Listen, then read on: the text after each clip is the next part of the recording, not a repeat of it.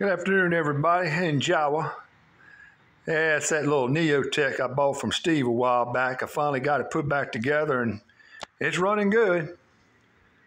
I use it because one thing, it's lightweight, and it's handy just for light cuttings, trimming bushes and stuff.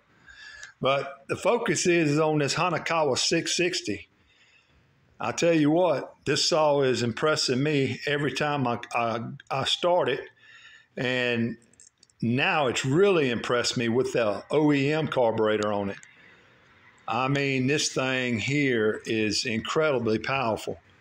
It had a Hilux carburetor on it, and it ran well.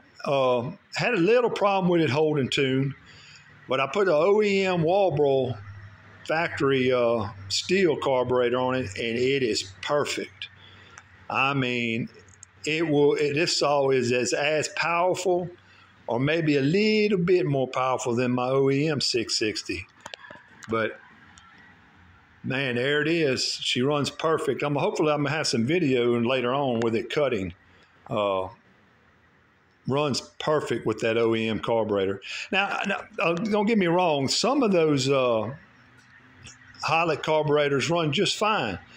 But the only issue I have with them, sometimes you run into one that won't hold a tune too well. And this one right here is spot on.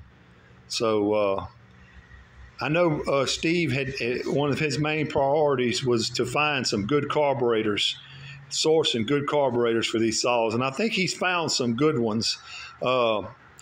This is a Hanakawa, but he does have his factory now, his own factory that does the 660s and 381s for him, and those run really well too. So I think they may have found something with those, but this right here, it is spot on, and I'm very impressed with it.